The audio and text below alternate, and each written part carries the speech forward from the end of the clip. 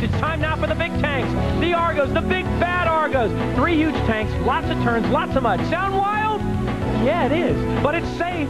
Remember, all of our events have been demonstrated to the riders and their parents or guardians. And even as we speak, we have parents out here, the guardians are out here, and safety officials from NOVAC, the National Off-Highway Vehicle Conservation Council. They're here too. Are you ready? It is time to get dirty. Here we go, 3 times around in the Argos.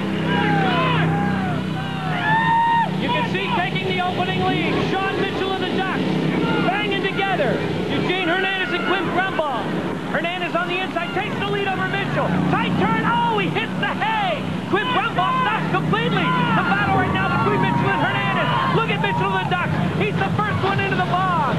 But Hernandez blows right by him. Sean Mitchell stalled out.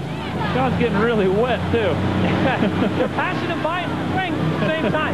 Hey, you got a nice clean outfit on. You better be careful. I'm going to stay away from them. All right.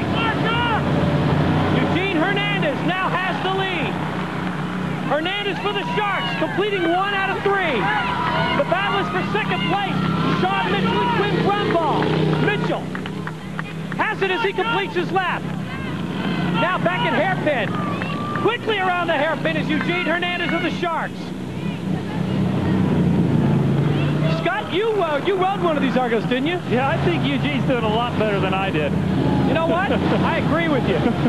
Here comes Sean Mitchell, the Ducks, number 2, and Quinn Brumbaugh is 3rd. But you can see how it slows down in the Gator pit. Yeah, actually, I don't want to race any of the 3 of these guys. They're all doing really good. Eugene Hernandez has 1 more lap to go for the Sharks. They were in 3rd place going into this race, Scott, so you can understand how important it is for him to win.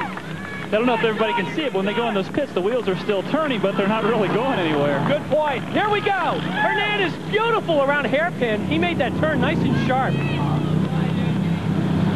So Eugene Hernandez just crashes through the bog. He's getting his confidence up. Now to the alligator pit. The gator pit, no problem for Eugene Hernandez.